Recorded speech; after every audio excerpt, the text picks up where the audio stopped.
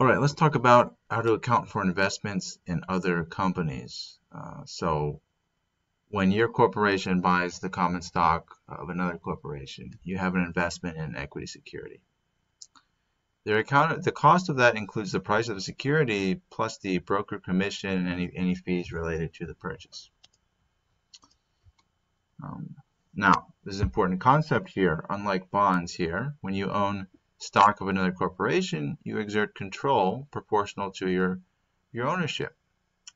So the degree to which the investor acquires an interest in the common stock of another corporation, the investee, that will determine the accounting treatment subsequent to acquisition. So if you have between 0 and 20% ownership, generally speaking, you do not have significant influence over that corporation. In that case, we're going to account for your investment using the fair value method, which we'll get into later. But just generally, I want you guys to see this outline here. Let's go to the extreme on the right here. When you have between 50 and 100% of that corporation stock, you have control, right? If you have 50.01%, I mean, no one else really needs to vote. Whatever you say will go on the board, right? You have that control. In that case, the investment is valued on you're the parent company in that case, and the other company is the subsidiary. The investment is generally accounted for with consolidation, consolidated financial statements. We won't cover that. That's pretty straightforward. You own the other company essentially, or a certain percentage of it. The gray area is when you own between 20 and 50% of the stock of the other corporation. You usually have significant influence in that case. You don't have complete control though, but obviously you have a lot of say if you own 40% of a company's stock, for example. The FASB's decided you're going to account for that using the equity method, all right, which is very different than the fair value method, and we will spend some time discussing that. And here's a nice little chart. For equity, you can't hold to maturity, right? They don't mature. It's either available for sale or it's trading. Okay, so it's a nice little chart here. For holdings less than 20%, okay, so for that, you have two categories. It can be available for sale or trading. Either way, we account for it using the fair value method. And the unrealized holding gains or losses are the same as if you had a debt security. What I mean by that is for available for sale, the unrealized holding gains or losses go into other comprehensive income. If it's trading, those gains or losses are recognized in net income. So it's the same deal. Other stuff that affects your income, if they pay dividends, okay, and obviously if you have a gain or loss from the sale, it's a realized gain or loss, that would obviously affect net income.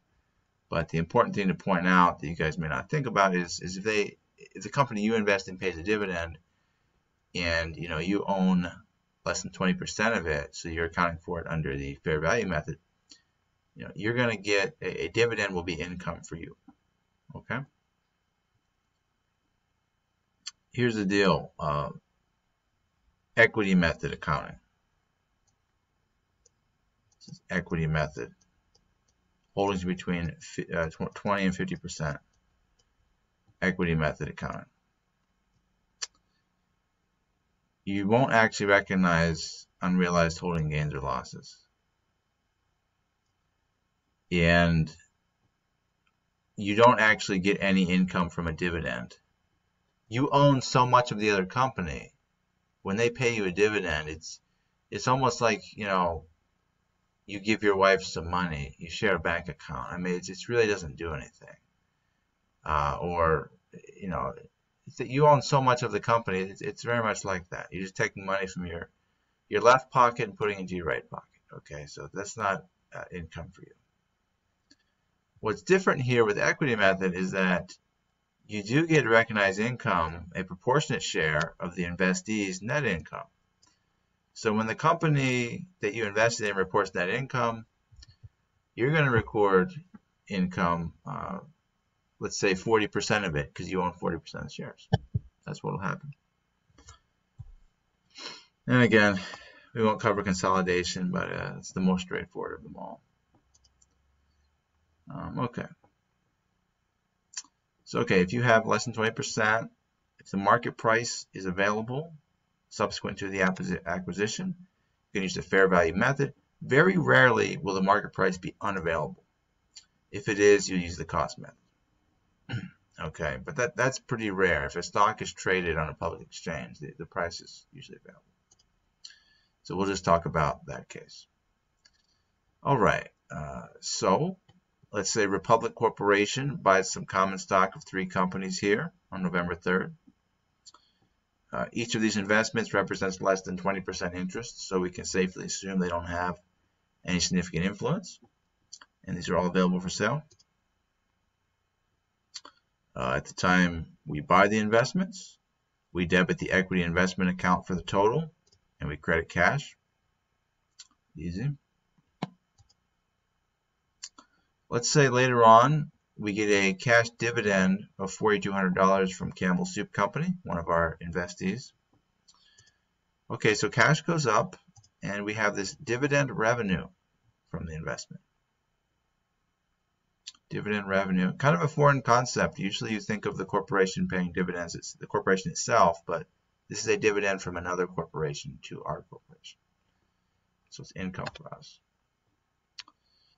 And let's say then at December 31st, end of the year, we have one of those charts again where we have the cost of everything and the fair value of everything, and the difference is an unrealized gain or loss. So I guess we didn't pick stocks very well. We have overall, we have right now at least an unrealized loss of $35,550. Let's assume our previous balance on the fair value adjustment account is $0. So then we have to adjust it to the tune of $35,550. Okay. So then on that date, December 31st, we have an unrealized holding gain or loss hyphen equity because it is available for sale securities we're talking about. That is why. And of course, we're going to credit the fair value adjustment account available for sale. Let's assume then that the next year, in January, we're going to sell all of our Northwest Industries Incorporated common stock for $287,220. And let's assume, okay, we have the cost here. Okay, so we sold this one above the cost. We have a gain. Okay, so cash is debited, equity investment account is credited, and the difference is the gain on sale of investments. Very easy. Again, we don't adjust the we don't adjust the fair value adjustment account right now. We will wait till the end of the year again and see what the value of the other investments have changed, and we'll update the whole thing at once. Right now, we don't need to update that. And let's keep going with this Republic Corporation. Let's say later on, February 10th of 2015, they purchased 20,000 shares of Continental Trucking at $12.75 per share, plus some commissions of $18.50. So the total cost, $256,850. Gosh, they gave you all that information. You really didn't need it. They kind of spoiled it at the end. That the total cost is right there. Okay, so there is the total cost. And then, okay, fast forward then to December 31st. The fair value. Okay, this one went up in value. Good. So we're doing a better job picking stocks, it appears. We now have an unrealized gain of $64,250.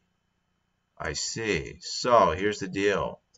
The fair value adjustment account, if you remember from the last example, let me just erase this. Sometimes this pen goes crazy. It just starts making lines like that.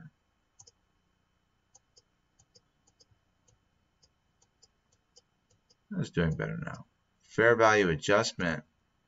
If you recall, it had a credit balance of $35,550. However, we would like it to have a debit balance of $64,250. So,